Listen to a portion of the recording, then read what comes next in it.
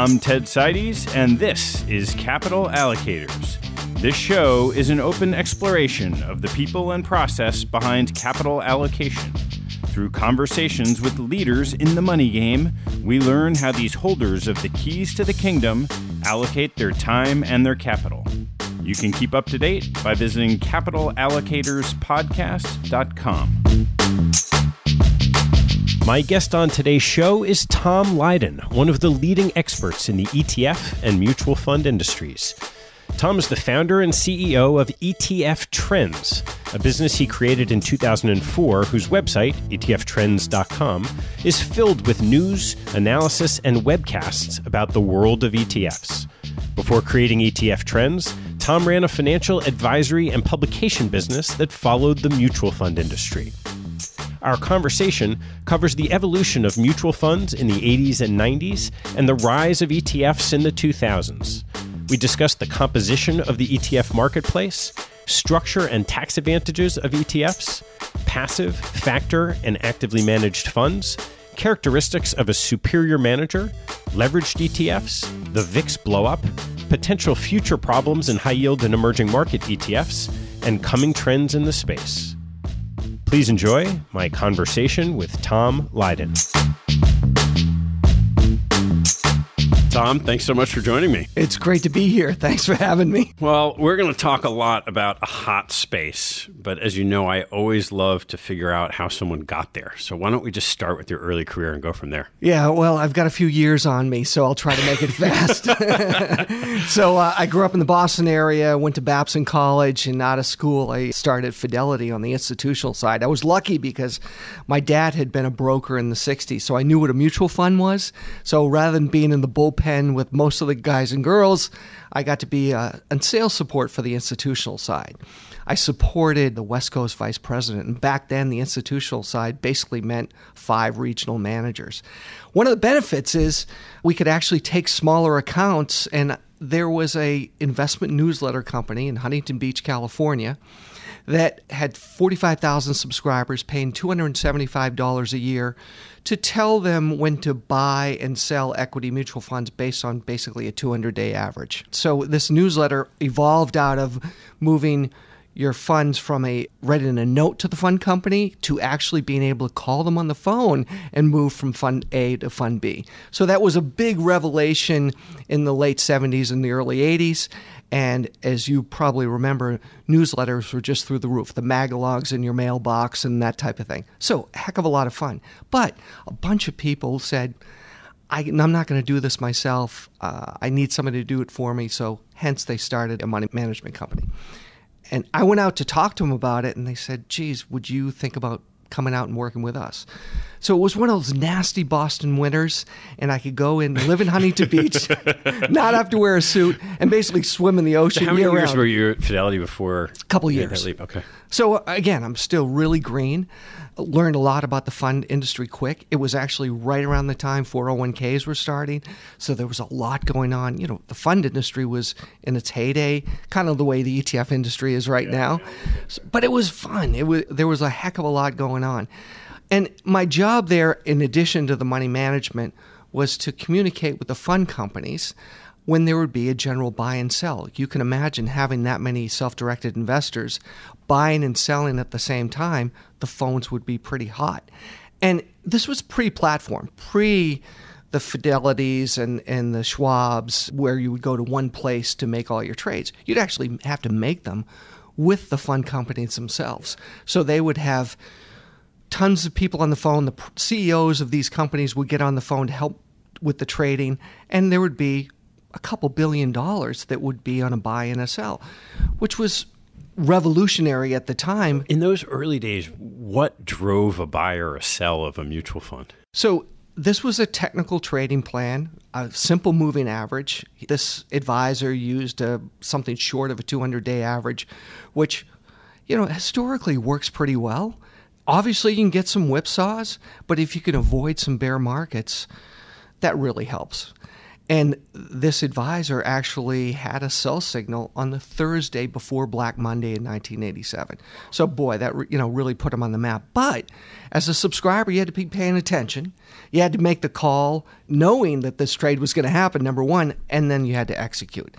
Not everybody did that. What did that do to the business at the time? Put it through the roof. So now you can say you've got this trade in place, you avoided the big decline, moving averages. Again, there were a bunch of firms that did a good job on that, were out before Black Monday. And really, we hadn't seen anything like that since 73 and 74. And then since then, it really was up until 2000 to 2003, which was the next time we had something sizable, right? So when you started, this is an investment advisor who's trading mutual funds based on a 200-day moving average. How much of what you did was just like operational in getting people to make those trades? Just, okay, here's the moving average. There's a database. You're collecting the performance. No, that was it. And then making sure you're selecting the right funds. And what do the right funds mean? Basically, you wanted to make sure that it was highly correlated to the S&P 500, right, number one. And number two, hopefully have some alpha. So you're picking good managers. So back then, the fund industry was full of rock stars, the Peter Lynch's, the John Neffs of the world, the John Templetons, right? And you'd read about him on the cover of Money Magazine. You'd see him on Wall Street Week. It wasn't just making money, but you're backing a horse.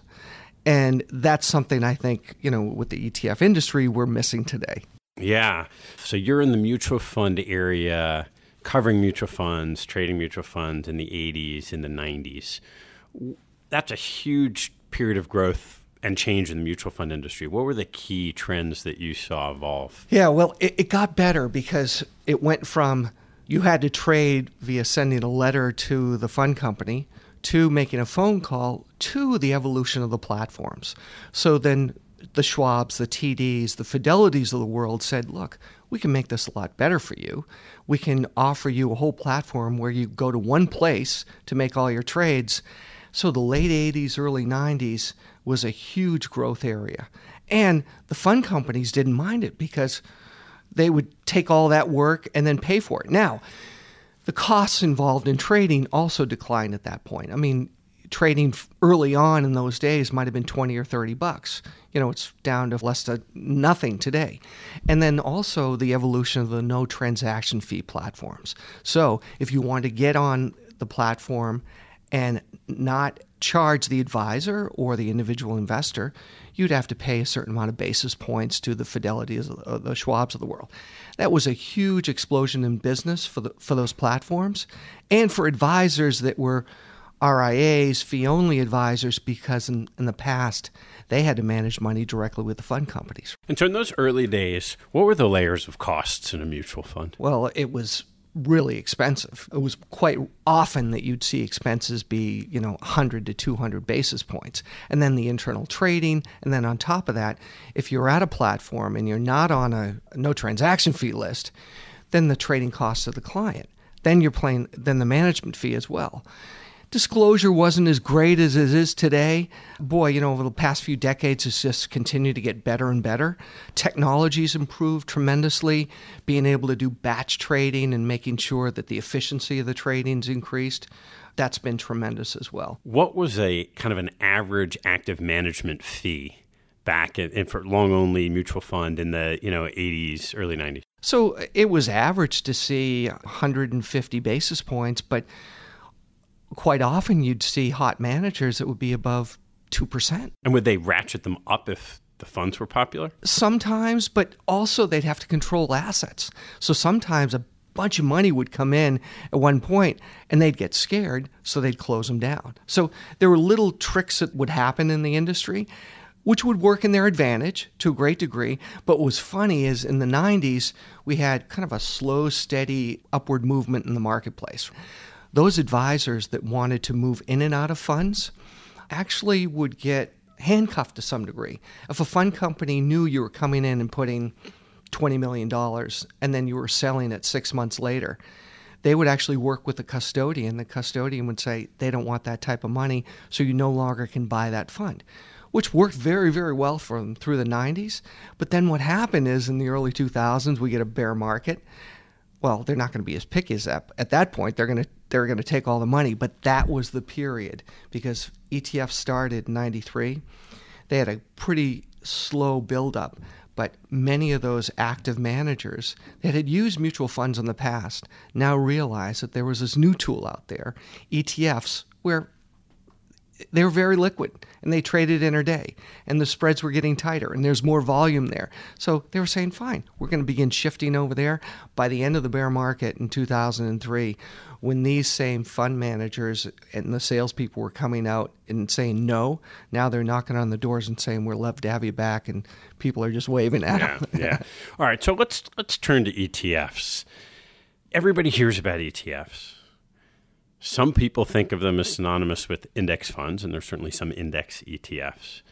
Why don't you take me through just the evolution of where these things came from, how they were used, and we'll just go from there. So 1993, Jim Ross, a good friend of mine at State Street, and a crew put together the first ETF, SPY, the S&P 500 ETF, merely as another way for liquidity for big clients that wanted instant exposure. That was the whole. They never believed it would really amount to anything, but as a big bank with large clients, it was something that through this new structure where they had a good legal team and early on, it was created. And it did exactly what it was supposed to do. It wasn't really marketed in any way, only to their clients. And then all of a sudden, others heard about it. Other companies began copying that model. The SEC had granted exemptive relief and others signed on for it as well. So it took 3 or 4 years to actually get some traction. But as we got into the early 2000s, all of a sudden, there's some major players and there's some decent money that's coming behind it. And as you point out, it's really index-based. Still, to this day, 95% of the ETF marketplace is index-based. Is that right? Yeah. And now, there's smart beta or factor strategies, but in fact, they are indexed with just different internal rules. So would you call that index or like systematic? There's some exposures. There's some defined exposure. Right. So up until 2007, 2008, most of it was pure cap-weighted indexes. And the low costs, the major market indexes that you would know, and then there was a battle about fees and got lower and lower.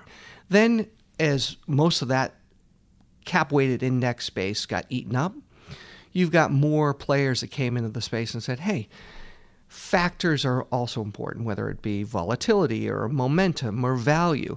So now there was a whole slew of those players that came in, introduced those options, and now multi-factors are also. So what we're doing is we're evolving kind of back to active management, still now in an index form. And the cool thing about it is it's transparent. There's a discipline around it. There's no money managers that are making decisions in a black box. It's all open, and you can't violate the internal disciplines that are set up, or something would really pop to the surface, because the job is to follow the underlying index and have a very high correlation. If you don't, it's pretty notable. Let's just put some numbers on the landscape today. Yeah. Total dollars in ETFs. So in U.S., $3.7 trillion, which just at the end of the financial crisis in 2009 was about $650 billion. Okay. So pretty good run, right? However, comparatively to the fund side, $14-15 trillion there. I mean, we're chipping away at it, but mutual funds aren't going away anytime soon. Right. And so of that $3.7 trillion, how much are the original cap-weighted index fund ETFs? Almost $2 trillion is in the top 100 ETFs. So right now, there are about 2,200 ETFs, and we're adding more every day. But the top 100 ETFs, $2 trillion, still pure beta strategies. Very few within that 100 happen to be outside or a little bit more sophisticated indexing. You're going to have the major equity indexes, the major fixed income indexes in there that have tens and in some cases hundreds of billions of dollars, like SPY, which is now $270 billion, right? And you said 95% is some type of index. So from $2 trillion to, call it, I'll get the number wrong, but the next 1.1 trillion or so, those are Smart beta, factor strategies that all follow a rule. And smart beta is a huge net. We can get into single factor, we can get into multi-factor, and then some are a little bit more sophisticated. It's great to see all the ingenuity that comes out today, but for example, we're in a rising rate environment. There's some strategies that might have a short treasury component and a long corporate and high yield component wrapped within that index. There's always this question, certainly with the index fund movement, of what's going to happen in a downturn. Or do the people who own these really understand?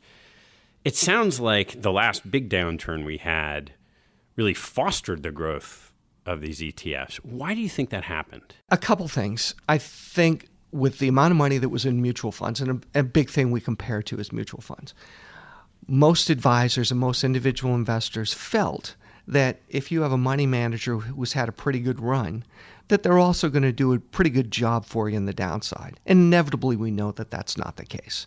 So did people lose a little bit of trust or a little bit of confidence in their managers? Maybe. Was cost involved?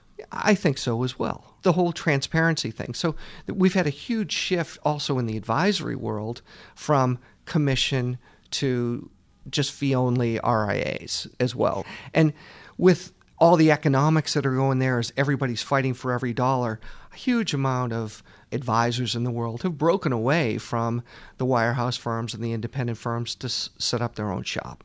It makes sense for them just to, if they're going to do the whole thing, charge a flat fee, be completely transparent with their models.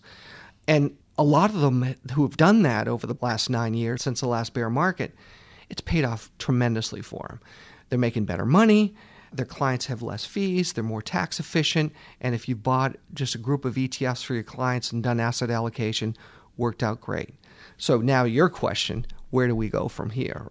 Because in the past, during that bear market, if you had a bunch of managers that were sitting on the bench behind you, and a couple of them underperform, well, you could always point to them and say, well, we're going to fire this guy and hire somebody else in.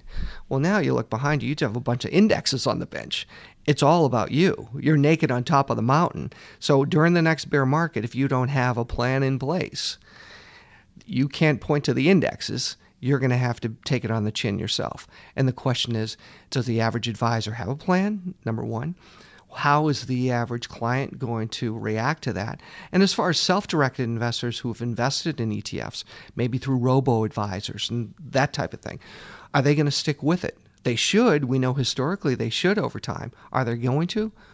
Probably not, right? What's the institutional presence in the ETF market? Is it something that you can quantify? It's growing. I would say ballpark might be the 400 to 500 billion area.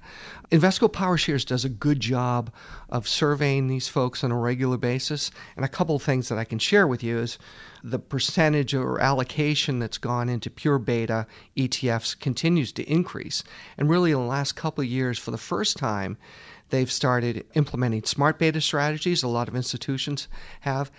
And my big question was, where'd that money come from? Did it come from money that were taken away from hedge funds? Some, but they're actually shifting money from pure beta cap-weighted strategies as well. So that makes a heck of a lot of sense. What's happening with fees? So we know in the index side, it's a compression race to get to the lowest fee you can. And Vanguard obviously has a big presence in the ETF space as well. What happens with the smart beta strategies? Well, there's fee compression there too. You can get a smart beta strategy at Goldman for 9 basis points. You have pure beta strategies now for 4. A lot of folks in the industry think it's just going to go to 0 because you can make a little bit on the spread, and securities lending is now playing a bigger role. So securities lending in some areas can be 2 to 3 basis points. And are you going to keep that yourself? Are you going to share with the shareholders? There's a big debate about that. But during bear markets, there's even more demand for securities lending. So that's something to kind of think about, which might come into play in the future. How do these things get distributed? It's a great question because it's been very disruptive for the money management business. Much of the ETF industry came from the fund industry. And from a distribution standpoint, we all know it's all about wholesalers. It's all about relationships, taking somebody to dinner or taking them golfing or something like that. It's all a relationship business. Today, it's completely different. We do a study every year entitled How to Communicate with ETF-Centric Advisors, and we ask them not only how they want to be communicated with, but how do they get their research. Their number one research tool is Google. I want to look at an ETF that might do well in a rising rate environment, so I'm going to Google it. And a bunch of us, like us and other editors, research this and we write about it. It pops up on Google, or it might be on Yahoo, or it might be on Fox Business or something like that. All of a sudden, we give 3 scenarios where we'll profile different ETFs that might do that. Advisors love it. They take it, they dig down deeper, and then they find out the best thing for them. They're not calling the ETF issuer. They're not even going to the website, because today, with all the research available, they can dig down themselves independently and find out what's going on. Yeah, very different. So what's happening is the wholesaler route is becoming less and less. Internals are becoming more important. So if you have internal group that can maybe feed phone calls that come in, or they can answer emails, but also help with other social media is becoming so much bigger. So in this evolution from pure index fund factors, you mentioned it, the next step is active management. Are you starting to see, let's just start on the traditional long-only side, growth in long-only ETFs? So I feel it'll eventually come full circle. Absolutely. And there are already some that have entered the space. Now, remember, one of the biggest tenets about the ETF space is transparency. So a lot of active managers who have noticed what's going on in the ETF space have held off entering because they don't want to disclose on a daily basis what they're buying and selling. Okay. Some mavericks have actually done so. Chris Davis, right down the street, Davis Advisors, 3-generation company, great value managers, finally said, hey, we're kind of transparent anyway. Don't trade very much either. They don't trade very much, no. And very high concentration in a few number of stocks. It was perfect for them. And you know what? Right out of the block, in 2017, they launched some ETFs, were able to show some alpha versus their benchmark. All of a sudden, they're getting some traction. Exactly what should be happening. Good managers, and they're not, 80% of active managers in the fund space underperform their benchmark. We know that. They don't have the tax efficiency. The fees are greater. There's a big headwind running up against them. But if you've got something that can differentiate yourself, the ETF space is fantastic. There's another group, ARC, which is down in the southern part of the island here.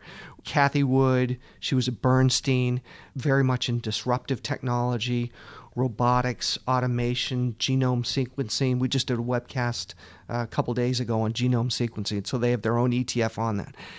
Young analysts that are talking about it, hand-selecting stocks in an active way. There's an ETF around it. In a short period of time, they got $5 billion under management. Wow. So it's happening. It's happening. It's happening piece by piece. So you mentioned the tax efficiency. Part of the benefit of an index ETF is this sort of deferral of taxes, right? You only pay taxes as if it's a stock. So part of it, and simply looking at it, when you build a basket, the baskets are swapped, not the individual stocks. So in most cases, when you look at high volume days on an exchange, and people talk about it, ETFs account for 1/3 of the daily asset trading, right? Well, the baskets are trading, not the underlying. And that's where you get that. Walk me through that, really simple building blocks. Yeah. So if you're creating an ETF, the underlying baskets or the constituents of that index are put into a basket. You've got market makers or authorized participants that do the trading between the buyers and the sellers. Because the underlying have really remained in place, there's not a taxable event. It's really that the baskets have been traded. And with that in mind, the only time there really is a taxable event is when you're selling a basket and then it's no longer in the marketplace. A lot of times, too, in these indexes, there's not a lot of changing within the index, too. The cool thing is, with those active managers who have high concentration in individual stocks, they're really not doing that much trading either. So there's some added benefits. So does the tax effect come in when you trade a component of the basket? That's where it does come in. But the cool thing is you actually have the ability, because here we have a taxable event over here. We can balance it out with something on the sell side. And it really is simple for those that are at it on a regular basis.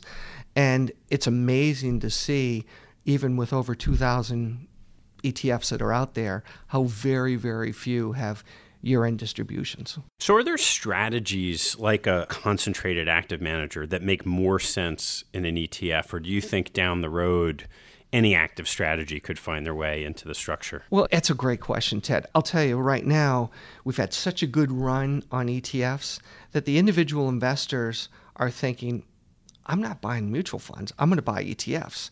And they're not really looking under the hood. It's ETFs are cool and mutual funds maybe aren't as cool right now. People talk about ETFs on the golf course. What type of ETF are you going to buy? This and that. It's almost like picking stocks at market highs. The key is it's a great wrapper for obviously indexing, for sure. For active, it definitely can be. But the biggest thing is the transparency, because there's a trust involved and there's a discipline involved. And especially for advisors and institutions, they don't want to be surprised. They've been at it before. They've seen it so many different times where you have a manager who may have high conviction, said he's got a discipline, ends up falling in love with a stock and really can't justify it based on their model. So after following the mutual fund industry for a long time and mutual fund managers, and you now turn over and do both, but following ETF managers, whether it's index or factor-based or active, what should somebody be looking at to determine if a manager is better than another one? So because we are in a situation where we're following indexes, the number one most important thing is making sure you're tracking your index. Net of costs. Yeah. Exactly. And there's some that actually... Okay, indexes are based on indexes that we have from the MSCIs and the S&Ps of the world, right? They will then license the index to different issuers. But it's the job of the ETF issuer to do the best job they can tracking the index. So you think about all the S&P 500 indexes that are out there and ETFs that wrap around them. Not all of the issuers are as good at tracking that underlying. And that whole scenario will also play out in MSCI emerging markets and things like that.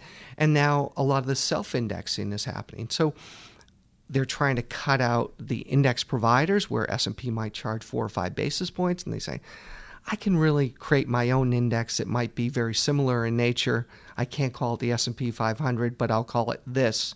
And maybe there's a little alpha there, or because I can shave off some of the expenses, I can actually do better. So there's a lot of shifting that's going around just to save a couple basis points. Is that good? Does that make a difference in the long term? Some might argue yes, some might argue no. But the way it's moved from our discussion from mutual funds and charging 200 basis points to now where it is today, pretty good deal for the end investor. I mean, they've really made out pretty well.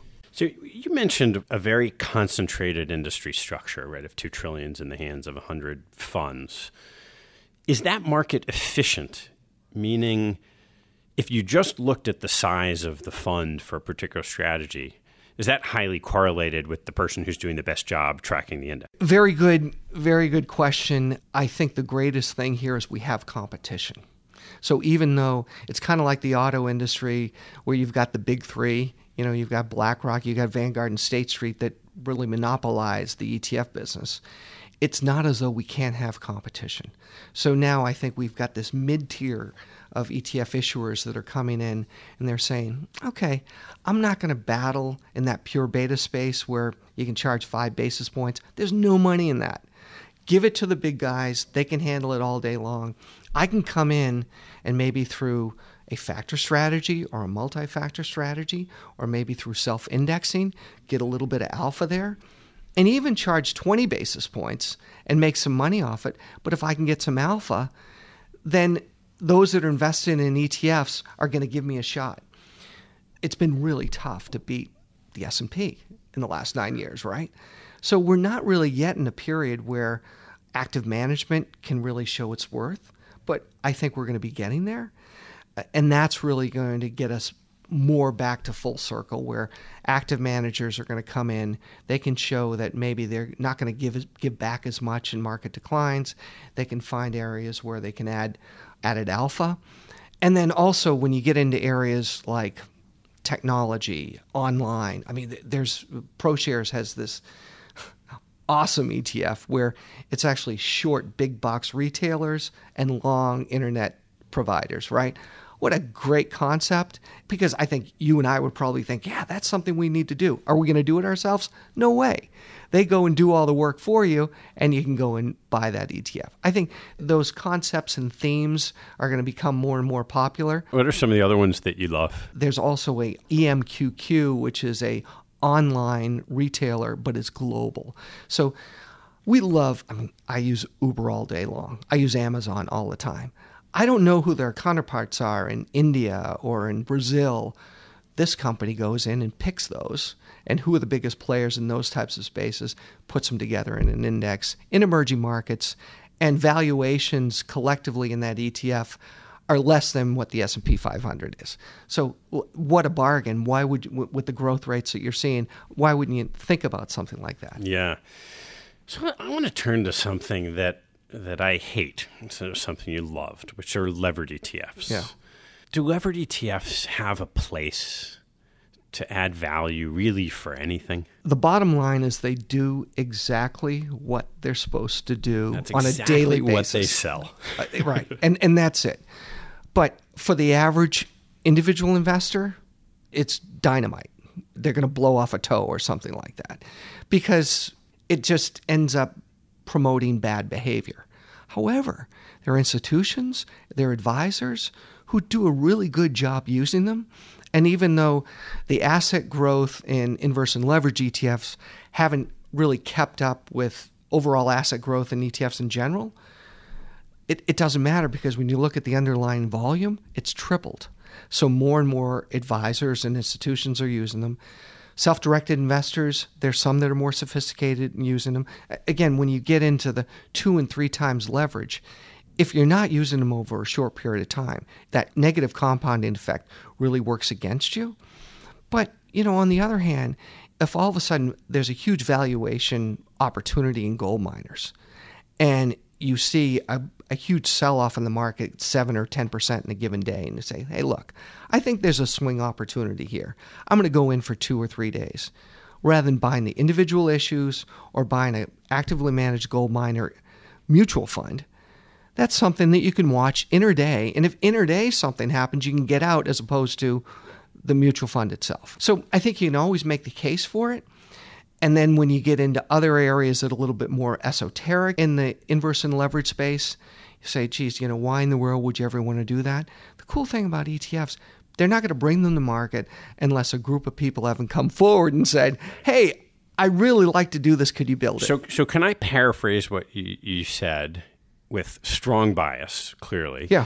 In that the levered ETF only makes sense for someone who believes that they have a trade they want to make in a short-term market timing way. Absolutely. And if you're not short-term market timing something, you shouldn't touch these things. Correct. It is not a buy and hold position, because it'll just eat you up. All right. I just wanted to make that on the air. I have my own bias against Well, these what do things, you think? but that's What do fine. you think? I wrote a paper about this like 7 years ago. I think that most of the people that buy them don't understand that the rebalancing effect from day to day just eats you alive over time. Yeah. So you go through a 2008 and be 2x short and lose money if you held it for 4 or 5 months. And I just think a lot of the people that I've seen buy these things don't understand that math. And they feel deep down, I'm doing great because I'm short. And then they don't pay attention. They look at it for a couple months, right? So it's like anything. A, you got to look under the hood. And B, if it's something like that, you have to look at it every day. You have to understand it. And I have to give these companies a little bit of credit, because early on, maybe they didn't do as good enough a job trying to educate. But if you look at, and I'm not just talking about disclosure stuff. I'm talking about white papers. Don't do this, don't do that. I think they're doing a decent job. But that negative compounding over time, it just can absolutely kill you. On the other hand, if you're a short-term trader, there's huge opportunities there and a lot of different choices. Yeah, I just feel like in a capital markets world where everyone is always complaining about everyone being too short-term, this is like the worst of the worst. Right, but that's fine. Let's talk about landmines. So we just saw this VIX ETF, which is a similar dynamic, right? Highly levered, probably the people who owned it or were shorted or whatever didn't really understand it, but highly levered vehicle. You have a move that was different from the pattern over the last year up in the VIX, and the next thing you know, the ETF blows up. What's waiting? So what's going to come after that? Well, yeah, or what happened? Waiting? Yeah. Well, why don't we go a little bit through what happened? Now, I think people who care probably understand it at this point, but why don't you talk a little bit about what happened? I'm really more curious about like what's waiting in the wings for the next problem like this. So, and I think it's a great case study, and I actually am one of those knuckleheads that actually went in and bought that thing in the final hour, and it was crazy because, in fact, so to set the case, we're at February 5th, the market's declining. The VIX went from like 20 to 40 in a very short period of time. A lot of people felt that, overnight markets will settle. We'll probably get some type of rebound tomorrow. And this instrument was a inversed VIX. So you basically, it's short the VIX. So as you saw the VIX double in a certain day on the upside, you're thinking, probably going to settle tomorrow. So I'm going to go in and buy some of that. And then if it does settle and the VIX moves from 40 back to 20, I got a chance to make some money pretty quick, right? And everybody who had the same brilliant idea that I did, they were absolutely right because that did in fact happen. The next day, the market came back, the VIX settled. However, one important component was the settlement of the ETN, which was the Credit Suisse XIV. Now, the ETN's a little bit different, but you have an underlying bank and it really is a debt instrument. Their only obligation is really at the end of the day to settle the trades. Throughout the course of the day, even though money was coming in and there's estimates that almost $1 billion had come into the space in the last few hours, they had no obligation to do any buying into the market until after the close, and you can actually settle up until 4:15. So can you imagine in the futures market, going in and having to buy futures and $1 billion worth? It just was a shit show. It was crazy. So the more they bought, the more they got away. And so let's walk through this really slowly to make sure I understand it. So you're at 359. The VIX is at 40. Mm-hmm. This short VIX product has $1 billion of orders to sell that VIX, but they haven't executed it yet. No. So what do they do? So they go in at the close, and now no more trades are coming in, right? Because the ETNs... There are no more trades to buy. Right? But they still have $1 billion to sell. They've got to sell, right? And the more they buy, the more it affected the price. And on top of that, you had a couple other VIX ETFs that were actually having to go and do the same thing. Not to that extent. And once it's all settled in a 15-minute period of time, and you can imagine what that looked like if you're on a desk, right? Then all of a sudden in 15 minutes, 95% of the value declined. The ETF itself was trading at about $98 at the close, and it opened up at about $6. Yeah. This begs the question of, are there other problems waiting to happen? And usually it's not the same type of problem. But where are the risks in the ETF space today? So my radar's up all the time because we're huge fans of ETFs, and I feel obligated to the advisors and individuals that we try to educate on a regular basis, try to expose great opportunities at the same time. Where are the risks? One area that pops up is fixed income. People say, hey, we got a lot of money here. There's going to be a problem. When there's a sell-off in the bond marketplace, it's all going to be on the ETF market. Okay, so a couple things. First of all, there's about $700 billion in fixed income-related ETFs. There's probably $4 trillion in fixed income mutual funds. Okay? So just to kind of put things in perspective, if there's going to be a sell-off in funds, ETFs, there are going to be a lot more funds that are being sold than ETFs. Okay, number one. Number two, there are a lot of people who are trading bonds on a regular basis that said ETFs are the best thing to happen to the marketplace as far as price discovery. Price discovery in stocks is pretty easy. There's a high level of confidence. On the fixed income side, still kind of a little loose, but actually because there's more liquidity in the ETF space, we've seen better price discovery because ETFs have come into the marketplace. And part of that is because even though funds have been around for a longer period of time, there's not as much trading. It tends to be more trading in fixed income related ETFs, and especially those underlying that are tied to those indexes. And when you hear about it, you really hear this notion of this sort of liquidity mismatch. You hear mostly about high yield bonds and maybe emerging market high yield or emerging sovereign bonds. How does it reconcile that you have underlying instruments that are just not as liquid as the vehicle itself? Part of that is most of the indexes and so we're going to talk a little bit about active fixed income maybe in a minute, but most of the traditional index-based strategies and tools that are out there in the ETF space have very liquid underlying, and they do a good job in making sure that happen. Okay, now there was an exception. 2015 had a little bit of a sell-off in the muni market. A lot of people can remember that. What was interesting is funds were being sold, individual issues were being sold, ETFs were being sold. And for the first time, and we hadn't seen this happen before, some redemptions were actually met in kind. So rather than getting the cash, you actually got the bonds themselves.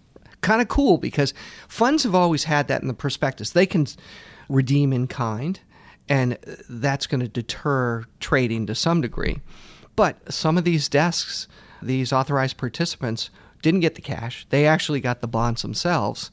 And this was just a short period of time. But this is one way that we can, I think, have confidence that there'll be liquidity. Okay. And so those are trading desks. That's not mom and pop getting sent a whole bunch of muni bonds. Correct. Okay. How about pricing distortions?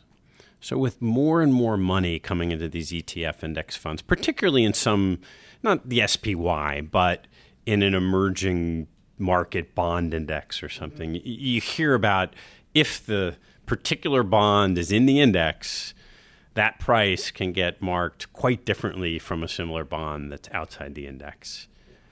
How does the ETF ecosystem think about that? Well, first of all, emerging markets have, as you know, they've come a long way in the last 10 years. And these countries, they want participation, they want money, so their accounting methods have stepped up, their technology has stepped up, and then the issuers that are putting these underlying indexes together are testing them to make sure the liquidity's in place. Is that always going to hold? Who knows? Is there exposure there? Maybe there is. Is there a chance that at one point in time we're going to see an underlying bank in an emerging market fail where that's going to affect the pricing? Probably, and that's the way the markets work. Today, would you stay away from an emerging market bond ETF because of the possibilities there? Man, the yields are great. The valuations are awesome. And I still can't believe in talking to advisors when we talk about the opportunities in emerging markets, for example, both on the bond side and then the equity side, with the valuations, the diversifications in mind. Somebody like a Rob Arnott that I talk to on a regular basis, who personally has 50% of his individual money in emerging markets, and said, you just don't see valuations like this with PE ratios around 12 right now. I think you're going to see it's the normal markets, it's the ebbs and flows. And the cool thing about it is emerging markets have really stepped up, and more of these developing markets see the opportunities to get more of U.S. money. I think it's going to continue to improve, but we're always going to see those anomalies where some underlying is going to go under or be affected. Is that ETF and that index diversified enough? Will it really smart and hurt bad? Will it put a bruise on the industry? Don't know. Yeah. And what happens in these rule-based systems, particularly in kind of the high-yield issues, in a higher default rate environment? It's not tested yet. We just haven't seen it. So really, it was a drop in the bucket in assets that we had very few fixed income offerings back in 07 through 09, but there were some, and they were notably affected. If we go through another period of time like that with that much more money in the ETF space, will it happen? But, it's a different world. I mean, the banks are that much more secure today. So I'm with you. I think, hey, we always want to look out and see where those potential landmines. What I really like about the fixed income space is there's more choice. So there's so many asset classes now in fixed income via ETFs. The Barclays Ag is not the Barclays Ag that it was at the end of the financial crisis, right? So the credit rating is a lot less today than it was back then, number one. Duration is doubled since that period of time. We're now in a situation where institutions and advisors still are tracking the Barclays Ag, and many don't realize those important aspects. We know that treasuries in a rising rate environment get whacked pretty hard. So why, if you've got all the tools to kind of construct your own index, why aren't you not necessarily buying treasuries, but buying the corporates, buying bank loans, buying foreign bonds to kind of create your own index? And some advisors and institutions are in fact doing that and using ETFs as the tools to do that. So similar to what we talked about in the equity world, then the fixed income world does have this, whether you call them factors or they're different types of security ETFs. And you mentioned active fixed income. What's happening there? So the great thing is the Bill Grosses and the Jeff Gunlocks of the world have found a home in the ETF space. We've seen the beginning stages of rising rates. We've seen active managers like Gross and Gunlock, and now we've got some rock stars in the ETF space. Well, back to what it was. Right. So the key is, can they outperform the indexes? They think they can, and they've actually had some periods of time of outperformance. Will we see that continue? I think so, to a great degree. And I think we'll also see ETF issuers start to promote and educate more about spreading outside the major market indexes. I mean, you look at Gunlock, he's got a great portfolio, but he's got over 50% in mortgage-backed securities, right? Now, that wouldn't have worked back in the financial crisis, but he's okay with doing it right now, right? And as long as people trust your active manager, great. Will he be there and being able to protect you in the next downside? Yeah. I love the fact that there's more active coming to the space, but we will, as we point out, eventually go get full circle because those advisors want to have the guys like Gunlock and Gross on their bench. The rockstar guys, yeah.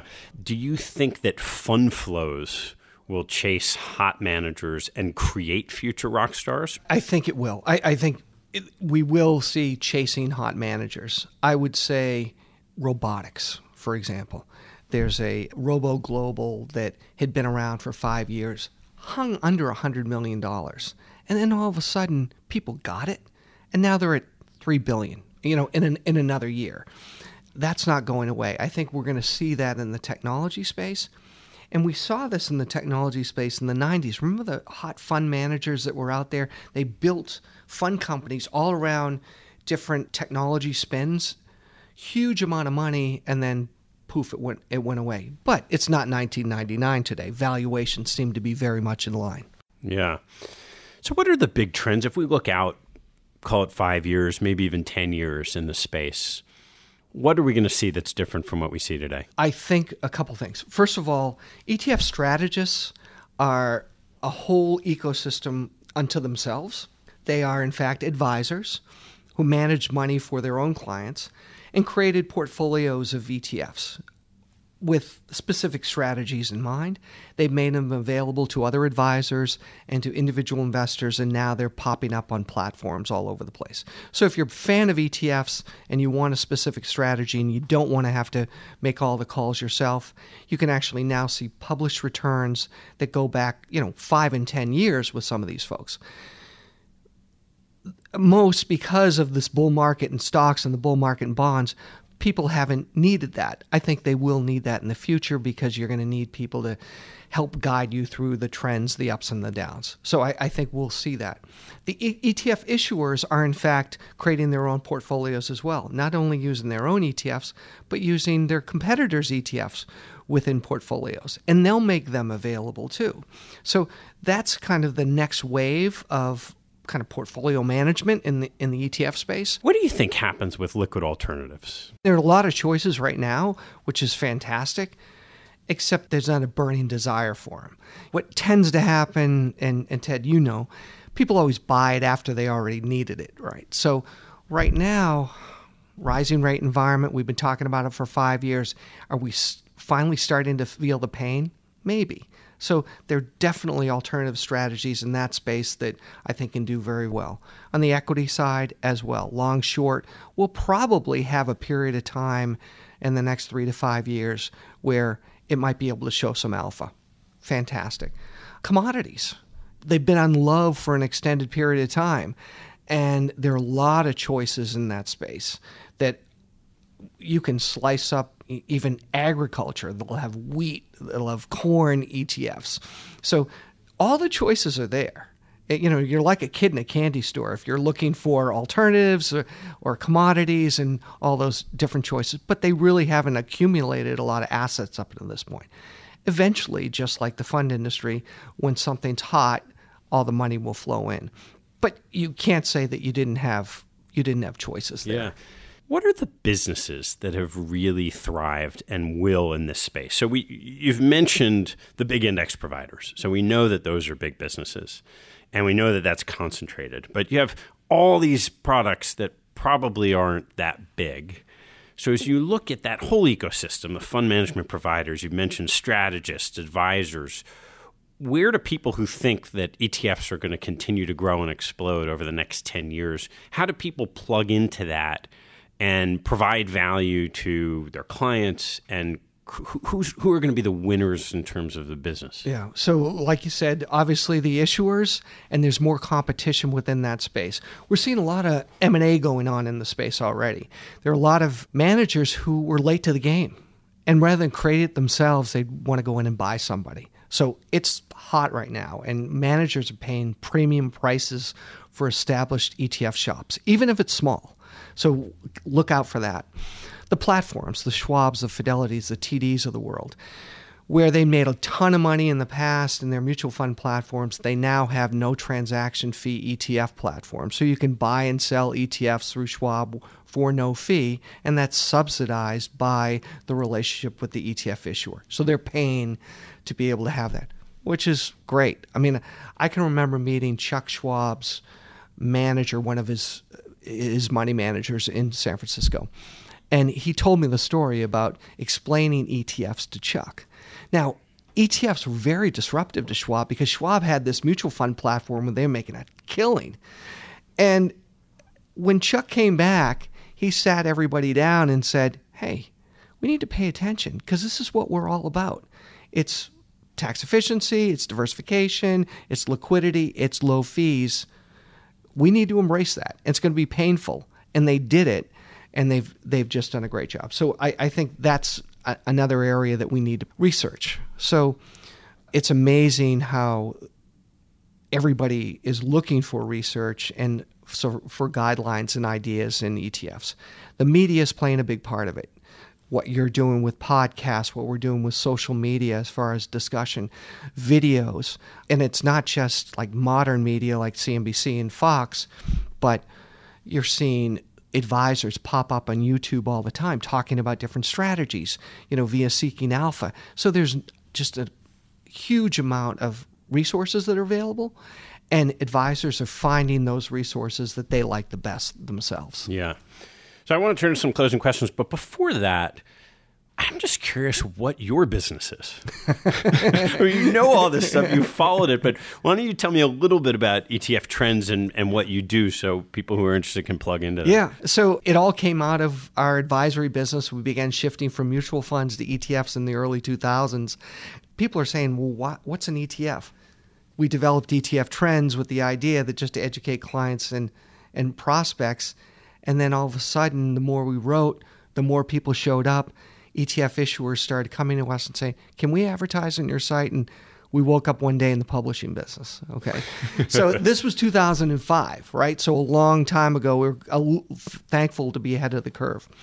Since then, we've really taken it on to be one of the leading educators for financial advisors and institutions on ETF strategy. So we do that not only through our content, but we do it through webcasts. We do more webcasts on ETFs than anybody in the world. We do virtual conferences. We'll have 3,000 advisors show up for a 5-hour virtual conference. So a lot of fun there because, again, when you look at the average advisor that's embraced ETFs, it's not the one that's still stuck in mutual fund land. It's the one that has younger people, embrace technology, thinking about growth, thinking about risk. It's the new wave, and we want to communicate with them that way. So even though I'm old, I'm trying to embrace social and get some young people in there to keep all that stuff going. We do a lot of videos. I've written a couple books. I don't know if I have the guts to enter the podcast world, but I'm really envious of everything that you've done. All right, here we go. Some closing questions. Tom, what was your favorite sports moment? So I think I mentioned I grew up in the Boston area, and most people in Boston have had some pain over the years. But in 2004, when the Sox, I realize I'm on Yankee territory you right are. here. Oh, go ahead. But, and the story is this, it was not just great for the win. And New England Sports Network did a documentary on what it meant to families and for generations. So when I grew up, my grandfather had died when I was 4. My grandmother moved back in with 2 of her sisters that never got married into the house that they were born in. And when we were over there during baseball season, the TVs would be on, the radios would be on, and they were just huge Red Sox fans, okay? They lived into their 90s, and they weren't around in 2004 to see that, right? Those of us who are Red Sox fans look back on those times that we were with our loved ones who were no longer around, and it really meant something. I had my 3 kids sign contracts on the day that they were born to be Red Sox fans and to be with my oldest son who was 9 and jump up and give high five. It was kind of cool. Yeah, that's great. What's your biggest investment pet peeve? I feel strongly about this because I think all the good things that ETFs have to offer, they've fallen short in making their way into defined contribution plans or 401k plans. They're available to some degree, but just to give you an example, out of every dollar that goes into Fidelity mutual funds, 75% go in via 401k plans. Which are still in the traditional mutual funds, you're saying? Right. Yeah. And part of it is, I feel like if we can put a man on the moon in 1968, we can figure out a way to find ETFs into 401k plans. Because that change in expenses from 10 basis points to 80 basis points is just huge. It means a lot to individuals. And I talk to young people all the time. I encourage them to participate in the 401ks, but most importantly, allocate the right way.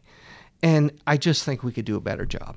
What teaching from your parents has most stayed with you? My mom and dad are some of the nicest people in the world. And one thing that they always do when they see people is they look them in the eye, they shake their hand, and they always remember their names, and they always remember something about them. And these are qualities that they've taught my brother and sister and I, and I don't do it enough. We really try to teach our kids this, but it's just basic kindness. But remembering names, and I'm challenged with that. I was going to ask you, is there like a mnemonic device that you use to help you remember? They just make it a priority. And boy, I think sometimes in business, we're fortunate to meet a lot of people, and we're at conferences, and I stumble sometimes. But I look at them, and still they're in their 80s, and they're in great shape, knock on wood, and it's just really great to see that they continue to do this. And we've learned from that, and my kids learned from that. And I just think that forget about the business aspect of it, just the human nature of it. It really means something. That's great. What information do you read that you get a lot out of that other people might not know about? And this could be an interesting one for you. Yeah. So some of the liquidity providers in the ETF space, the Susquehannas, the Wallach Beths of the world, the Cantor Fitzgeralds, do a good job in giving a daily tally of what's gone on in the marketplace relating to ETFs.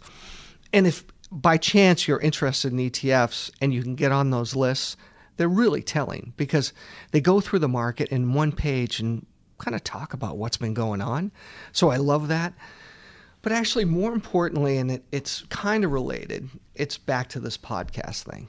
I've become like a podcast freak. What's only one you really need to listen to? Right. But I like on the weekends going down to the beach and I walk for maybe 2 or 3 hours. I listen to you. I listen to Meb Favor. I listen to Patrick O'Shaughnessy. And a handful of you guys really get it right. And it may be not just the investment aspect, but you're finding out about people and real people. And I think that means something. And now I'm taking it to, I'm on the plane or I'm driving in a car. I'm reading all day long. We're at our computers. We got all the screens going all day. It's kind of my personal time. And I really, really enjoy it. So congratulations to you and everything that you're doing, thanks. Ted. What difficult decision have you made that you feel great about today? I think starting my own business. And, there are a lot of people that just have a tough time making that move. So I would just encourage folks today because things are changing so fast. Technology is changing so fast. Time goes by really quickly. And I used to be in this business, the young guy that could stay out till midnight and, at the conferences and this and that. I just can't do it these days. And when I sit around people and inevitably I'm at 58, the oldest by far, you can't get that time back. So I would just say, look, if you're thinking about something and you have conviction, go for it. All right, last one. What life lesson have you learned that you wish you knew a lot earlier in your life? I think it's somewhat similar to the last one, which is you need to take risks. And I really encourage people to take risks. The best thing you can do is take a risk and fail, because that's the fear of failure is the number one thing that holds people back. And early on, we're all conditioned. Got to go to school, got to get good grades, you play some sports, you're a good participant in the family. You need to have a well thought out career. My first job out of school was working for Richardson Vicks, selling cough drops and NyQuil and oil of Olay. I took it because I got the job in February of my senior year at school. It was 1982, and we were coming out of recession, and I was really lucky to get the job. It paid well. I got a car. I got an expense report. My first area was Westchester County, Queens, and Harlem. Not that bad, but I got a promotion to handle North and South Dakota, Western Wisconsin, and the state of Minnesota, selling cough drops. Not that difficult. And after 3 months, I called my dad and I said, I'm not doing anything. He said, you got a good degree. Wrap it up and come home if you want to. And that's what I did, and I landed at Fidelity. Or I'd still be selling cough drops if I didn't take the risk. Tom, this is great. Thanks so much. I enjoyed it, Ted. Thank you. Hey, before you take off, I've started sending out a monthly email that shares a small selection of what caught my eye over the month. I get a lot of emails like this, and I'm sure you do too, so I'm only going to send no more than a handful of the very best things that caught my eye. If you'd like to receive that email, hop on my website at capitalallocatospodcast.com and join the mailing list.